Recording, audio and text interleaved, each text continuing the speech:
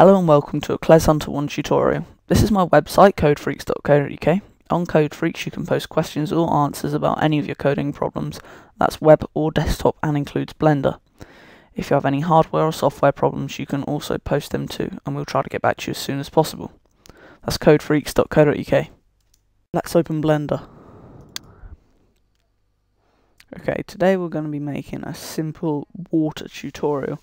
So we're just going to go in front mode by pressing the 1 key, and we're going to make our cube bigger, about as big as our screen, so that'll be fine like that. We're going to put it into wireframe mode so we can see inside it, and we're going to add another cube and just drag it to the top up here, and we're going to go into object mode. Let's select our bigger outer cube first and go into the objects button at the bottom and select physics button. Under the fluid simulation, click enable and click domain. In the domain this means that's where the water is going to be happening, so we'll just do that. And we're going to click on our little cube now and enable it, and we can make it fluid, which means that specific amount of fluid will just fall out and land on the floor, or we can make it an inflow, which means an unlimited amount of fluid will come out of it in 250 frames, as that's how long our animation is at the moment.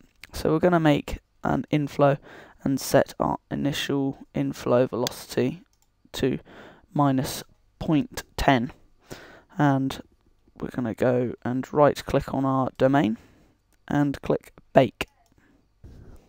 It may take a while to do that, but now it seems to have done it. So now we've got our baked fluid, so we can zoom out and press the Z key, so we'll go back into solid mode and press Alt A and watch our water fall out of our cube like a tap and land in the base of our domain.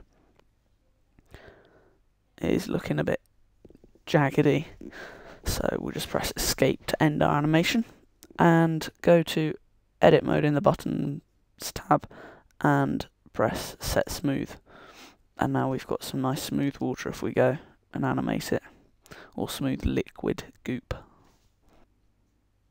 and we can press escape to end that.